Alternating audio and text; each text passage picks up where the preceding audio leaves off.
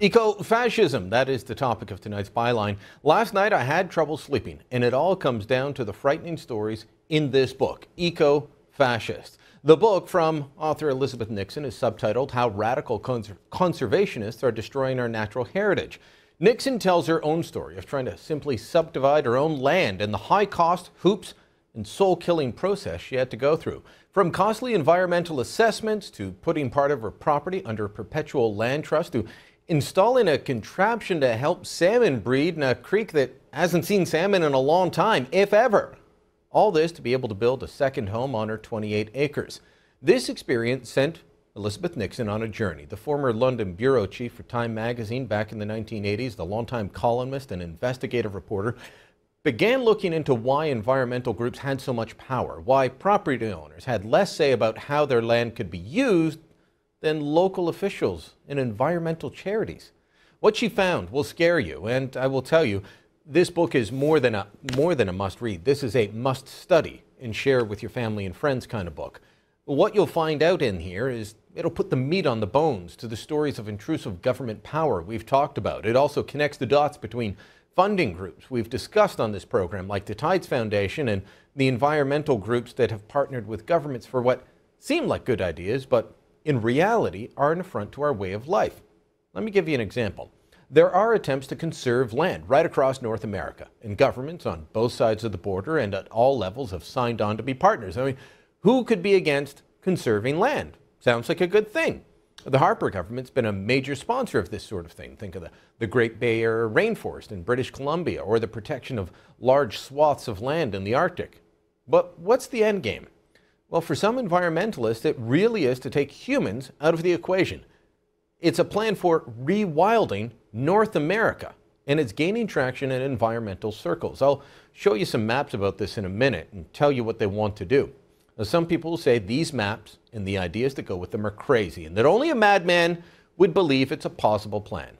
Well, mark my words, unless people become aware of this and push back, within 5 years, those of us who think this is a bad idea, well, we'll all be called Luddites, backwards, anti-environmental for not supporting this. Let me tell you about the first one. It's the Algonquin to Adirondack corridor. This is a cross-border initiative to lock up 80 million acres in an area that includes Ottawa, Kingston, and stretches down to Burlington, Vermont.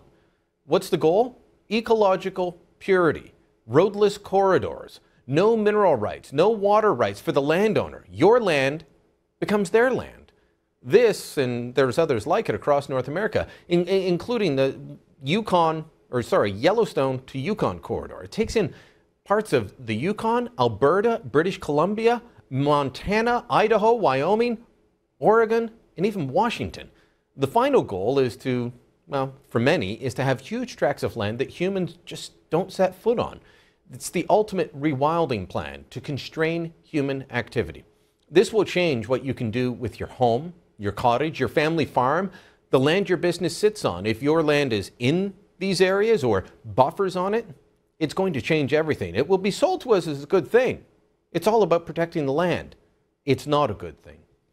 We've told you about Agenda 21 before, the ridiculously named United Nations plan for working with local government to implement a radical environmental agenda. It'll strip away property rights. Everything I've described so far tonight is part of that. Eco-Fascists is a book that will take the idea of Agenda 21 and put a scary face on it. We'll be talking more about this over the coming weeks because you need to be armed with the facts and you need to fight back. And that's the byline. Joining me now for further discussion on this is Elizabeth Nixon. She joins us from her home on Salt Spring Island, where perhaps there are people outside demanding environmental assessments for your internet connection. Elizabeth, good to speak with you. Nice to talk to you, Brian, and you certainly have a really good grasp on the subject, I have to say. I'm impressed. Thank you. We've been following this for a little while, and what I love about your book is that as we've tried to say something concrete and talk to people in a concrete way about Agenda 21, about the sustainable development movement, there's a lot of talk up there in the clouds and theoretical things. Yours is very concrete. So help us walk through your story quickly. This started with you trying to subdivide your land, as I said, and then how many hoops did you have to go through? Well, I bought the land when I was working in London for Time magazine, and I paid on it for 10 years before I moved here. And I moved just when I could work from home because the internet had matured to that level. And I bought the land with a friend, and he had a stroke at the age of 39, and he needed his money out of the land, by which time the value had just skyrocketed. So the only way I could pay him was by slicing off a chunk of it and selling it. So basically it took me 22 months. It cost $160,000. I hired 5 lawyers, 4 engineers, 3 surveyors, and I went to every meeting on the island for 22 months. I walked up and down my dirt roads and pleaded with my neighbors. I produced document after document saying that what I was doing was environmentally sound, which, by the way, I wanted to do. I wasn't, I wasn't a Luddite. I think some of these ideas are fine. And I covenanted half of my forest and ravine, and I built a salmon enhancement project, neither of which was legally required, but made it possible for the trust, the Islands Trust, to approve this maneuver. And then I built a greenhouse. It's rammed earth. It's heated by geothermal. It's very, very healthy. It's a healthy house. It's a fantastic house to live in. But the whole exercise, it cost over $1 million. And had I not sold my old house at the top of the once-in-a-millennium real estate boom, I would have been bankrupted, which is the point of green. It's good, but it's going to take 100 years to integrate these ideas sensibly. When they're forced, they cause economic decline and deflation. And let's talk about some of the things that you found, because this sent you on a real journey, and you went through the heartland of America. And those of us in the East, we hear about preserving the forests of British Columbia and the Rockies areas. And you went into some of the towns that where they have decided that this is a good thing, and found out that they lost all their forestry jobs. Yeah. People are moving out of town. The towns are dying. But the forests that they wanted to protect are dying off as well. And that was the most shocking thing that I found in your book. I didn't realize the forests were dying.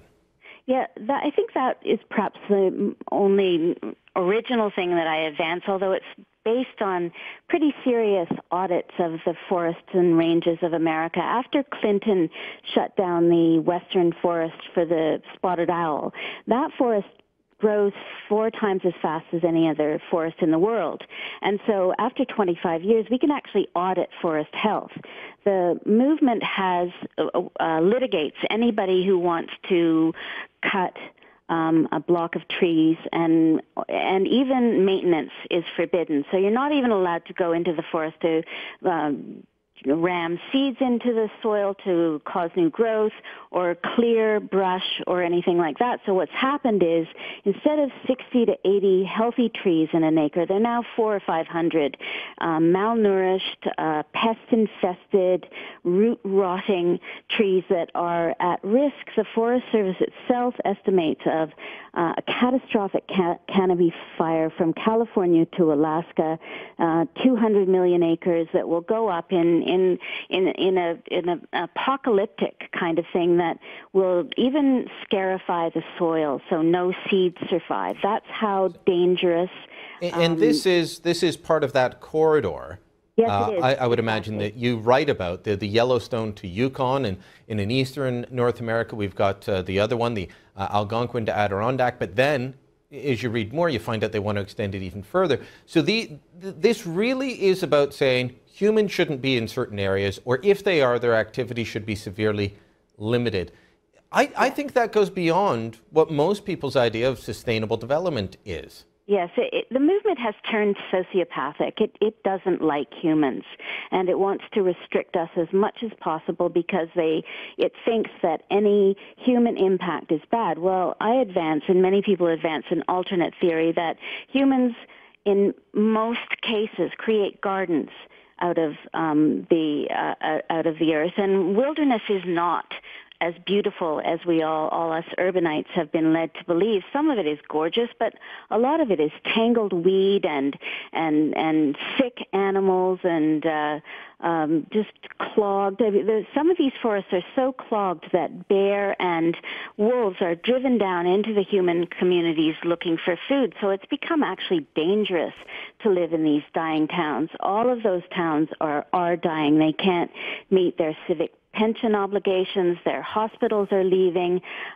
These resource jobs that were eliminated by Clinton are like gold in the country, and we estimate that more than 40 million people have been displaced by the environmental movement since 1980 because of overregulation. And my figures were checked by a think tank in Washington who sent my research to the U.S. Department of Agriculture, who has its own statistics institute, and they went through them and said I'd done a very good job, but that I'd undercounted. So in fact, you'd undercounted. So 40 million. Undercounted. Elizabeth, I have to cut us off here, and perhaps we'll have you on again when we can get you into a studio in Vancouver next time. But I want to thank you for your book and recommend that everyone pick it up, especially if you are having trouble with land use regulations, with environmental groups. And I know the landowners here in Eastern Ontario, where I live, would be fascinated by these stories. Elizabeth Nixon is the author of Eco-Fascist. Email me your story, your thoughts, byline @sunmedia.ca.